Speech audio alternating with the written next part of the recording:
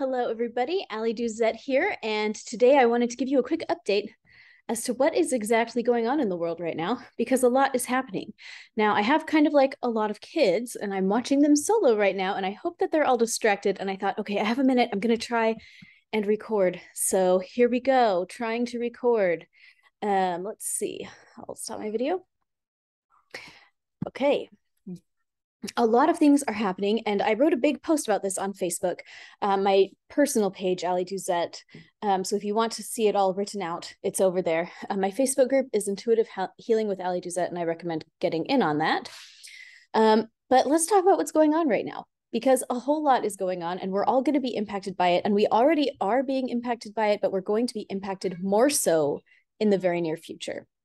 So the first thing that we have to be aware of is fertilizer issues. A lot of us already know that Russia and Ukraine export 28% of the world's phosphorus and nitrogen fertilizers, but they are obviously not exporting right now. Over a quarter of the world's phosphorus and nitrogen fertilizer is unavailable because of this. And in 2021, fertilizer costs in the US soared by 80%. As of May of 2022, fertilizer costs went up by an additional 30%. So we're seeing a situation of fertilizer scarcity. 1 second. So we're having this situation where the costs of fertilizer are going up drastically. And who is impacted by that? Well, farmers. And who is impacted by that? Well, everybody, because we all depend on food that we get from farmers. Now they have that much less money to go around. It's going to cause this rise in food prices, right? But the thing is that pesticide, it's not just fertilizer, it's also pesticide. So these are just some screenshots I took this morning. Dealing with pesticide shortages in 2022, off the charts chemical shortages hit US farms. Plan now in 2021 for herbicide shortages in 2022. Look at that. Retailers and basic suppliers are all very concerned about herbicide shortages in 2022. I've been told there will be no carryover herbicides to fill holes in 2022. The probability of herbicides not being available is much more likely. So this is from earlier in the year, February the 9th. This is from last month. But I was seeing that there are big shortages right now of especially things like glyphosate, which, so I don't think glyphosate is good, but the fact is that so many farms depend on it right now. Like they have not put in the infrastructure to be able to handle growing without it. That's the big problem. It's not, oh man, well, that brings us to Sri Lanka, but I wasn't going to talk about that today. But the thing that's important to know is fertilizer shortages are happening. Pesticide shortages are also happening. So we have a situation where it's harder to grow crops. It's harder to keep them alive and safe from bugs.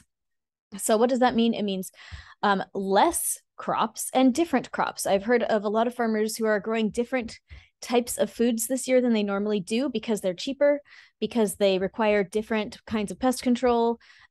Basically, the way that farmers are going to be adapting to these shortages is going to be by switching up their game. But when they switch up their game, it switches up what you can eat, right?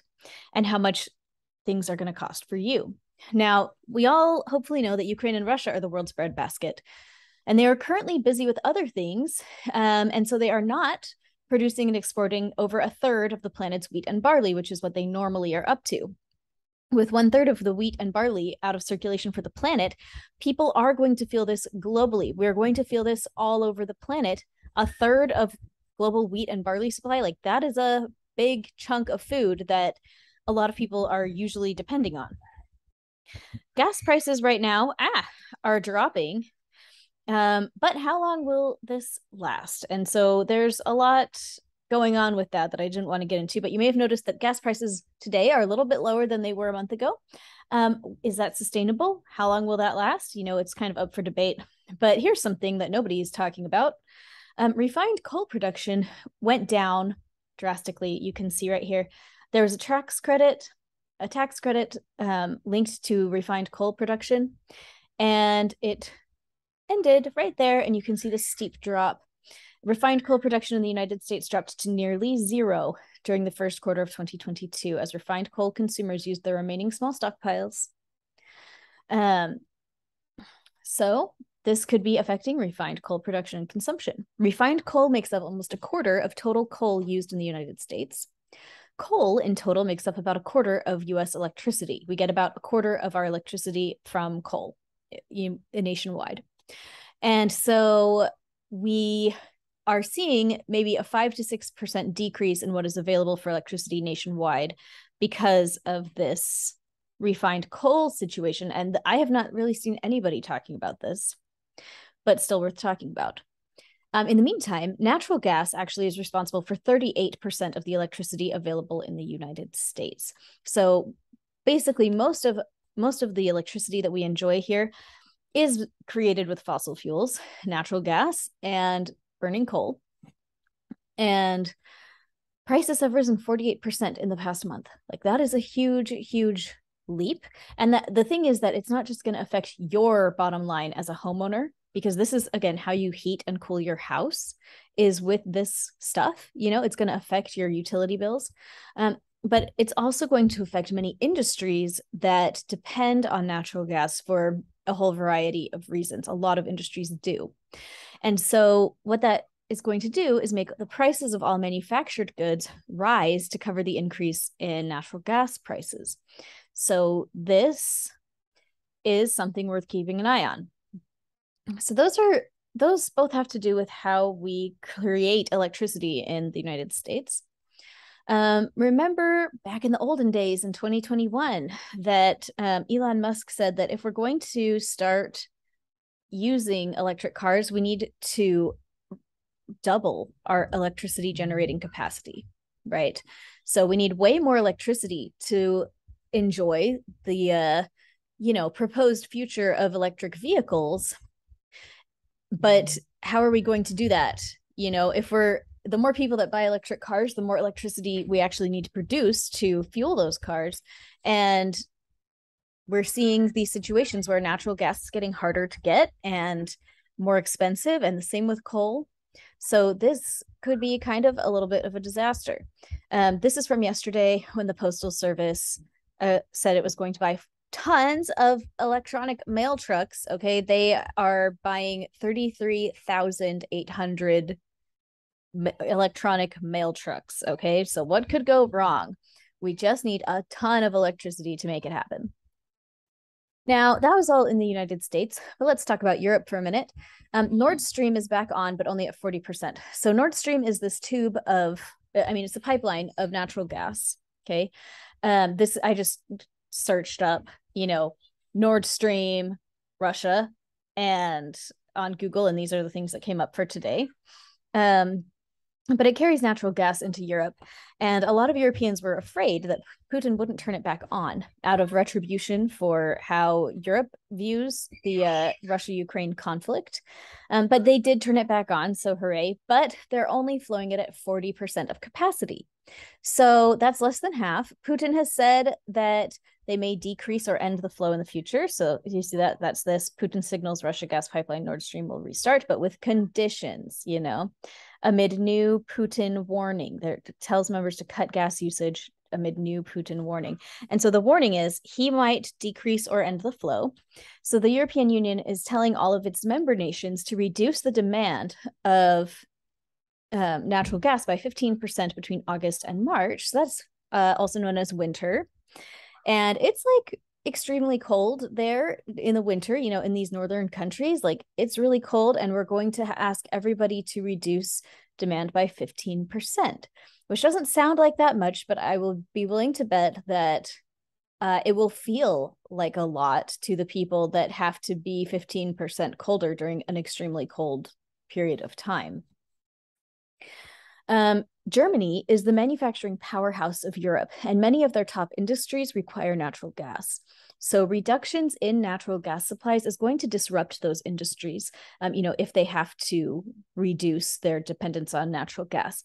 That level of disruption will have consequences that we cannot even guess at yet. Like, we have no idea what it could impact. And I think a really great example of this is, I have some friends that are building right now, and they are like building a house, right? And so they've been having a lot of trouble with their building because little things are missing. Like, they have carpet, but they might not have like little tack strips to attach the carpet to the house, right?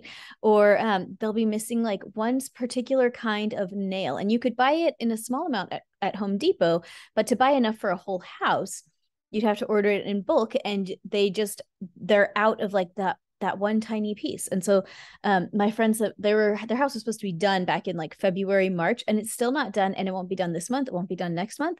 Like who knows when it will be done, but it's all just these little tiny pieces. Because as it turns out, one little tiny piece is actually really important. Like these little tiny pieces that don't seem very important, so what if, some manufacturer has to cut nail production by X%? It doesn't sound like that big of a deal, but it's a really big deal to that person who's building a house, but they can't finish it because there's not enough nails, right?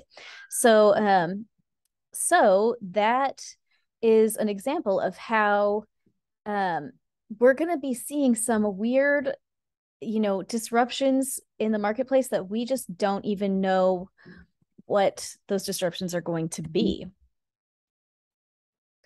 There's also a carbon dioxide shortage.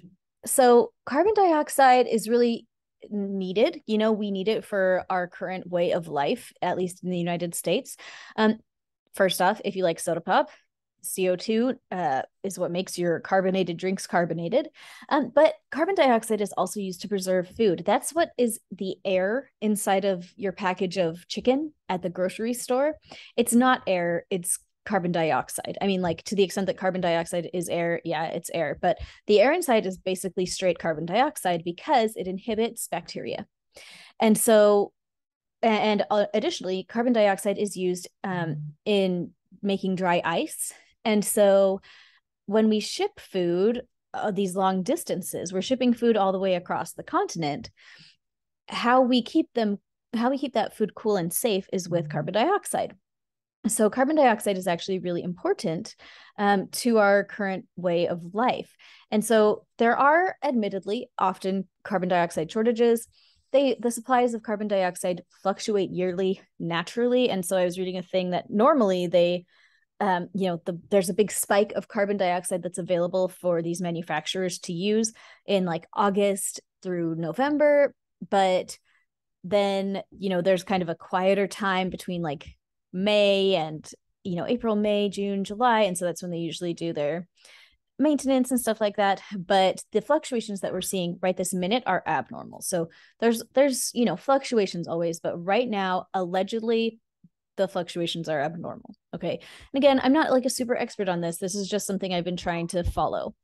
So carbon dioxide is a byproduct of fertilizer and pesticide production. So that's why there's this big shortage, because we're seeing a big shortage or like a big reduction of fertilizer and pesticide manufacturing. And so when we reduce that, we're also going to really reduce the amount of carbon dioxide that's available for use in what? Shipping food, preserving food, and carbonating drinks. But who cares about that? Like we would all be very sad probably if our Dr. Pepper and Coke went flat, but really we will really care when it's not possible to buy fresh-ish chicken from the grocery store. And like, yes, of course, have your own chickens if you can, but I know that that's just not a lifestyle that is very attainable for most people. Okay, so this is a quote that I took from somewhere, and maybe I have it on the next page. No, I don't. But if you Google this, you'll find where it came from. While government, oh no, I copied it from my own self. I copied this from my own post. Duh. Okay. While government officials have claimed that the carbon dioxide shortages will only increase prices slightly, the president of Advanced Cryogenics, who probably knows more about this than government officials know, has stated that the longer this continues, the more difficult supplies will become. As to when it will be resolved, all I can say is that at any time since the start of this contamination is too long. All of this leads to much higher prices, allocations, and significant shortages of product. And he said this on July 4th, 2022. And I forgot to mention up here, there is a contaminant in the carbon dioxide supply. I don't know what contaminant it is, but a bunch of people were talking about it. So they must know what it is. But I'm assuming that this contaminant makes it so it's not safe for human consumption, or like, to be in a carbonated drink, to be in your chicken at the grocery store. So that has further reduced supply. And I mean, that guy says this is going to lead to higher prices, allocations, and significant shortages of product. This is all on top of general supply chain issues. The American Truckers Association says that we are 80,000 truckers short here in the United States. There's ongoing shipping issues at like the ports and the shipping container crisis that people have been talking about. And then, of course, we are still not over this situation where industries that shut down for 2 weeks to stop the spread never caught up again. There are a bunch of manufacturers that just have never gotten themselves back up to speed since that time. And we're already feeling that, and we're going to feel it additionally. Like the more that we are experiencing an energy crisis, the more we're going to feel, the lack from products that are just harder to get and harder to find. So this is this little break is to show you my trip to Walmart last week. So I have 5 kids. My baby is just turned 1 and she needed new 12-month pants because I only brought a few and I don't even know what happened to them, but like she was out of pants. So we went to the Walmart. This is the baby pants section right here. And this was, I think, another baby pants section or like baby shorts. Okay. And so you can see there's like not a lot going on and some assorted baby shorts at the bottom. This is a great view of the baby clothes section. And over here, this one, there were some dresses on this side and not on the other side. So this is like the baby clothes options, which, I hope understandably made me kind of like freak out because I'm sitting there like, but my baby like really needs pants and there's literally no pants at all in her size here and kind of also no pants at all. And I did end up finding some and there was like a stack of maybe like 10 little pairs of baby pants and it had a couple in size 12 months. So I was able to get them and I bought 2 pairs of 18 month. And but man, it was tough to find the items that I needed. And one thing to note about this is that a lot of these items from Walmart are really being sourced from China and from Asia, like Vietnam and Thailand and stuff like that. And so they're coming across on these container ships across the Pacific to California. And so this shipping crisis, and the trucker crisis, it's going to make it so that cities on the East Coast are going to take longer to be resupplied than cities on the West Coast. Basically, the further west you are, the closer you are to these ports, the less distance the truckers actually have to drive to these stores. So this is much more severe than I have seen in my home state of Utah. But man, still, like, even so, oh my gosh, this was a very stressful trip to Walmart. And then I took this picture because I was so sad. This is my favorite thing, peanut butter M&Ms, and they were all gone and many other things were gone. And I just didn't airdrop them all to my computer to make this presentation, but I was snapping pictures of all sorts of empty shelves. There's empty shelves of food, empty shelves of clothes. And as I was walking through this candy aisle right here, trying to find my dream candy, the people next to me were talking to each other and they were just saying, oh my gosh, they have almost nothing. Like all of this stuff is gone. Like, where is everything? And I didn't say anything, but in my heart, I just thought, yeah, like, where is everything, man? Like, where is everything? Exactly. So this is an example of the supply chain issues that we're going to be dealing with. This is from that. So the lights are about to go out in America, warn grid experts. This is from 2 weeks ago or 1 week ago by Ethan Huff. Okay, so according to Ralph Izzo, head of the New Jersey-based Public Service Enterprise Group, energy utilities are having to be frugal with their replacement parts inventories in order to avoid running out in the event of a weather emergency or even just a few consecutive days of heavy heat. You don't want to deplete your inventory because you don't know when that storm is coming, but you know it's coming. If we have successive days of 100-degree heat, those pole-top transformers, they start popping like Rice Krispies, and we would not have the supply stack to replace them, he is quoted as saying. Nick Akins, head of the Ohio-based grid operator AEP, added that many utility operators are changing their maintenance habits as well. We're doing a lot more splicing, putting cables together instead of laying new cable because we're trying to maintain our new cable for inventory when we need it, Akins says. Yikes. Is that the correct response? I'm sitting here like, holy cow, this is not what you want to hear. You don't want to hear about pull top transformers popping like Rice Krispies, and so they're doing their maintenance by splicing things together instead of laying new cable. Like, yikes. I mean, I don't even know if those are connected. I'm not an electrician, but like this little set of paragraphs left me going, oh boy, oh my goodness. As long as we're having these supply chain issues, we could be looking at a whole bunch of bigger issues than we realize. And we still have, another month of very high. I mean, it's summer in the Northern Hemisphere and it's been a hot summer. And then we're going to throw ourselves into the winter. And between the natural gas issues and these maintenance issues, supply chain issues, this could be really interesting. Now, I didn't even mention Sri Lanka, but of course, in Sri Lanka, really quick, well, here's what I didn't mention. Sri Lanka, a run on the banks in China, the peso crisis, other currency crises, and New York City's PSA on nuclear war. But things are getting real. I do want to mention Sri Lanka super fast.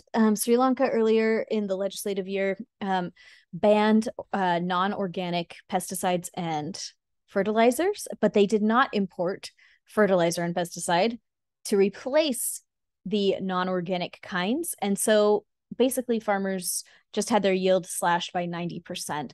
Now everybody is starving. And last thing that I heard, they were like storming the president's house and attacking him. And, it's been a disaster. I think the military was authorized to use all necessary force to control the population.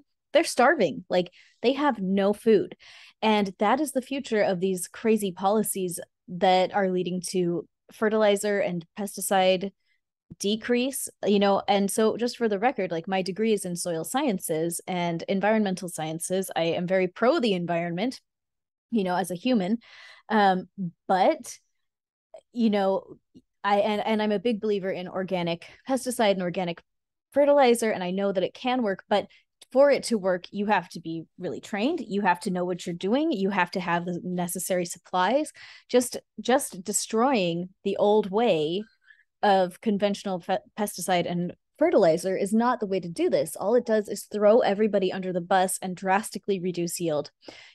As we work as a planet to try and get more environmentally friendly farming situations set up, we have to do that in a smart way, and not just by banning the things that we don't like. There has to be an alternative. And we're kind of seeing that with Europe's energy crisis as well.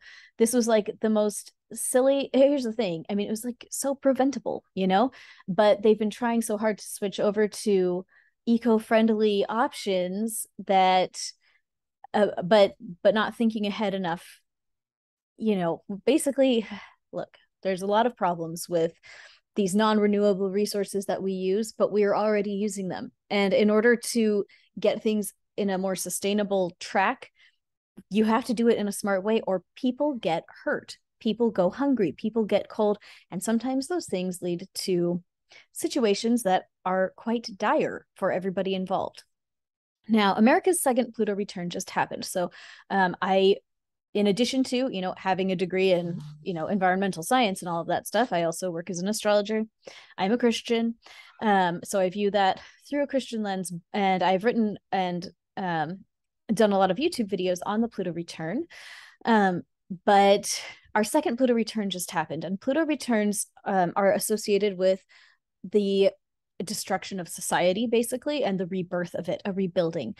Pluto trims what is dead so that new growth can occur. And when we look at what is corrupt and, emotionally and morally dead in our nation, there's probably a lot for Pluto to trim. And the trimming is really going to start taking place after December 28th. But in the meantime, we're right here between Pluto returns number 2 and 3, July 11th and December 28th. That's going to be with the midterms right in between. And this is a time when there's going to be some things that organically show up in our national experience that are going to kind of test us as a nation and see how committed we are to the course that we're on. And by the course that we're on, I think what our real question is if we're a Christian nation or not. Just because America was founded initially, I mean, as a nation, when the Pilgrims first landed. And of course, like, all honor to the indigenous people of America, but we had these pilgrims arrive, these religious pilgrims in 1620, and it's been 400 years since they arrived exactly. And they arrived and signed the Mayflower Compact that swore that this would be a Christian nation and that they would keep the commandments that God had put out in the Bible. And it was a covenant that the settlers, at least the European settlers of this land, made a covenant that they would be Christian, be a Christian nation. And now we're seeing that, are we? That's the big question. Are we really? Are we keeping that or not?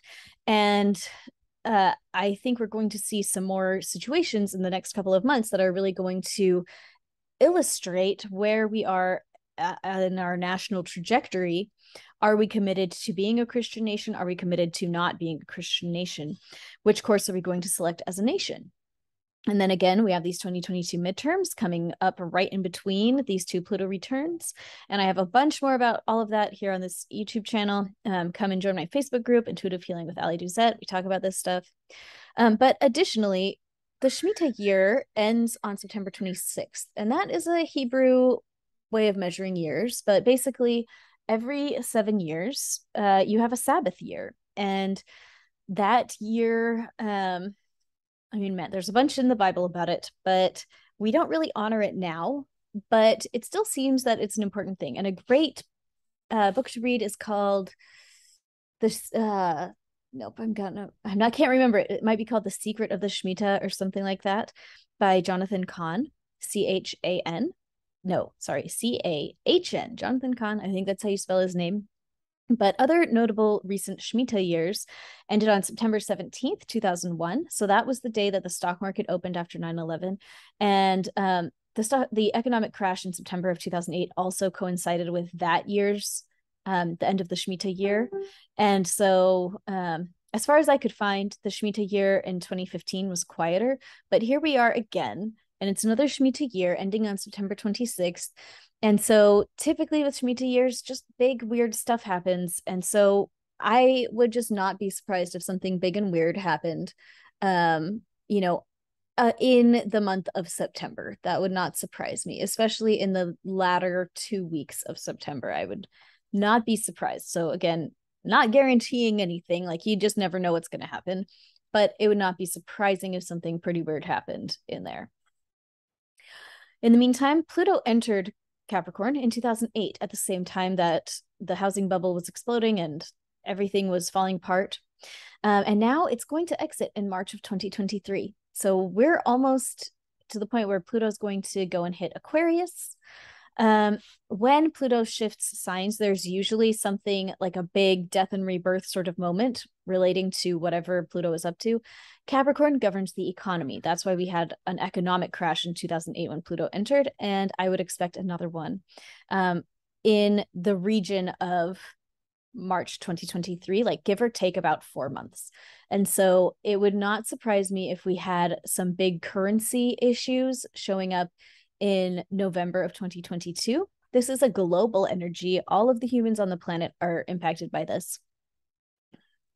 And so I'm going to make some more videos about this, but that's just something to be aware of, that, in my opinion, God made the planets and he set, in the book of Genesis, it says that he ordained the planets to be for times and seasons, the stars to be for times and seasons. And in Psalms, it talks about how the planets give forth their wisdom and they speak day and night. They're speaking wisdom day and night. And to me, this is some of that wisdom.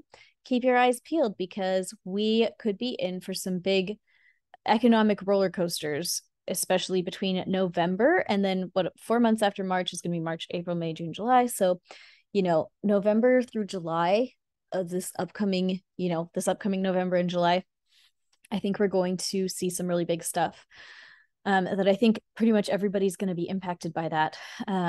So Pluto is exiting Capricorn, but it's entering Aquarius. And Aquarius governs power grids, governs energy supplies. It governs also technology. And so I am really interested to see what that ends up looking like for everybody. But my guess is that we're going to be seeing some big shifts when it comes to the grid, energy, and then also just all technology. What would it be like if you lost access to your technology? What would it be like if we discovered that the powers that be have access to way more technology than we realized, and maybe they were willing to use it in ways that we didn't agree with? You know, I think we're going to see some big shifts with technology, and we'll just have to see how that shows up, but it's around the corner. This is taking place in March. So all of this is to say, this is my invitation to you to tune in with God and ask what you need to do for you in this crazy time. You know, what do you need to do to make sure that you're on the right path for whatever you need to do next in your life mission? You know, everybody's situations are different. We all have different jobs to do on this planet, like different divine missions and different situations. And you are entitled to divine revelation on what you need to do for your unique situation. I recommend focusing on healing your nervous system. And that is my big obsession. And I have a ton of stuff in AllieDuzetteClasses.com for that. And everything that you do in there is going to benefit your nervous system. And most of the things in there are by donation, but I recommend starting in the free offerings so that you understand what's going on. But the more you can do to heal your nervous system right now, the better off you're going to be as the stress picks up, because we're going to get more stressed. And oh my gosh, there were 3 homicides in my hometown this week. 3 of them. I live in a small town in Utah. 3 homicides, and unrelated, and they all seem like people were crazy, and I just feel like people are going crazy. And then I'm visiting here in Maryland right now, and somebody I was talking to manages a town, and she said that there have been 2 SWAT team incidents in this neighborhood and it's a nice neighborhood. Like, it's kind of like a fancy pants neighborhood.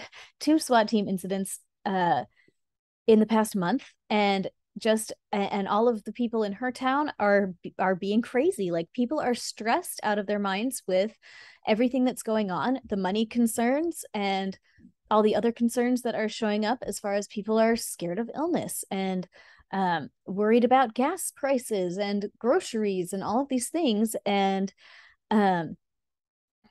people are fried, you know. It's our nervous systems. But the thing is, I think that our nervous systems are going to have to deal with a lot more than they currently are. And it's up to us to prepare our nervous systems now. We need to train our nervous systems now to handle this craziness that's coming, so that we don't lose our mind and do horrible things, you know, and so that we don't end up depressed and stressed and upset and unable to cope with our lives.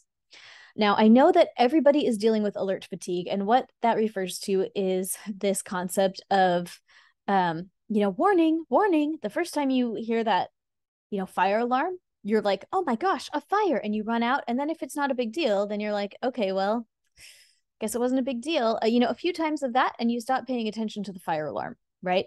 And I think that's where we kind of all are as a society, is that everybody's just tired, like I was reading this article about the Rona, and people were talking about how now these scientists are saying, well, you have to do this to protect yourself from COVID. You have to do that to protect yourself from COVID.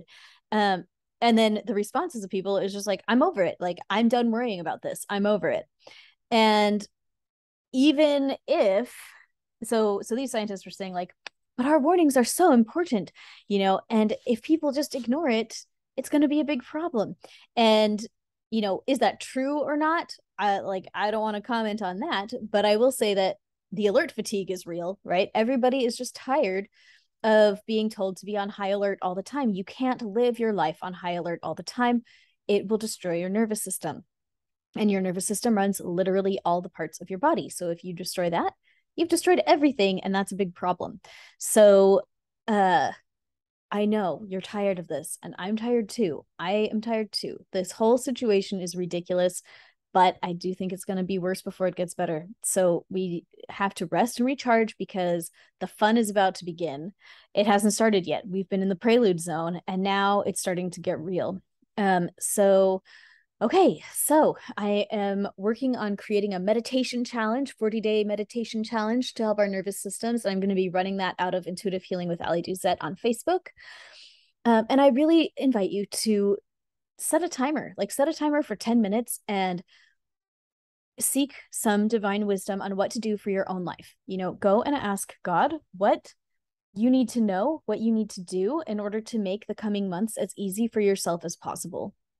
And then listen, and then write down the answers that you get, and then take action, then actually act on whatever comes to you, even if it doesn't make sense. And had a comment in my Facebook group today about somebody that said she felt really compelled to buy dog grooming supplies, and she's like watching dog grooming videos. I love that.